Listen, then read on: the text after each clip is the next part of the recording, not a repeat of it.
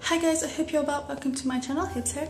Today's video is this look that you can see. I'm just recreating it. I wore it over the weekend and thought I'd share with you guys this look because I'm using a slightly different technique.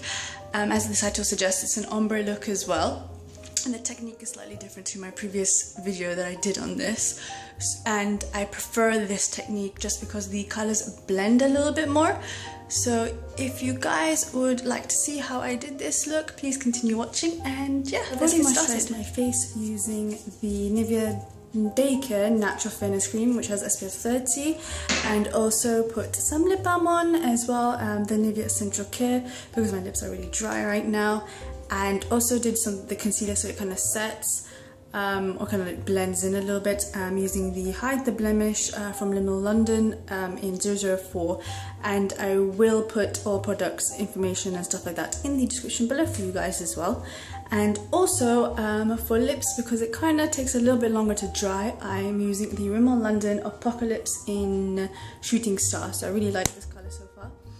And yeah, now I'm using, you can use any color you want, but I'm using a blue and a green, so I'm kind of just recreating, like I said, the look. And I'm using Sunrise Blue, the slide on NYX eyeliner, and I'm going to do about like a third to a half of my eye in blue as well. So I'm going to just start from the inner corner. I'm going to leave actually the inner corner because I want that really nice and fine. So I'm going to just first do this much.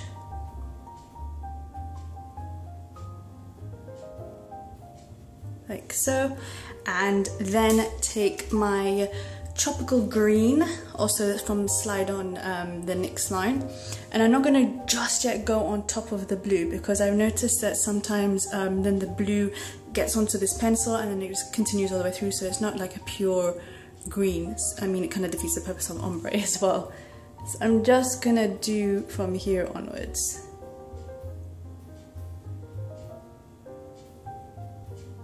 And also my waterline is going to be this, so I'm just going to go right in. Hope you can see this.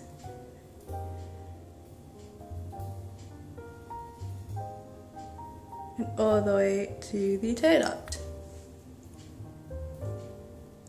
What I'm also going to do is I'm just going to go back with the Sunrise Blue and do just a little bit, like about a half or less than a half on the lower lash line, or the inner, the waterline really, just to kind of mix the two together.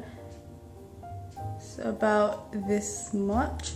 And I'm also going to do just the inner corner as well, but really, really fine. And really bring it down low here.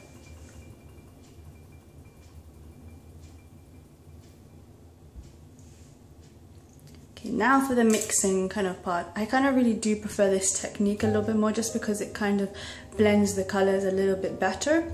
So I'm going to use the green on top of the blue, and I'm going to start from about a little bit, just using quite a little bit of the blue as the base, and then just adding the green. And then adding a little bit more going on top of, oops, on top of the blue.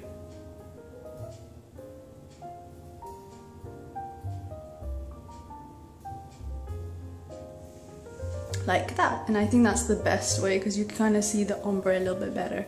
I'll have to remove that later, but yeah, I really like these eye pencils as well, so I will do a proper review if you guys are interested on these eye pencils, because I've had them for a while now. The lip lacquer looks like, it's a really nice nudish kind of colour. I really like it. I thought I wouldn't actually, but the more I'm wearing it, the more I like it. So I've worn it I think about twice now. And that is it, guys. I hope you've liked this look. It's just something fun and bright and different for a change. I've been really enjoying doing this kind of type of ombre look. And yeah, I really hope you liked this video. So do thumbs it up if you did. And thank you so much for watching, and I'll see you in my next video. Bye!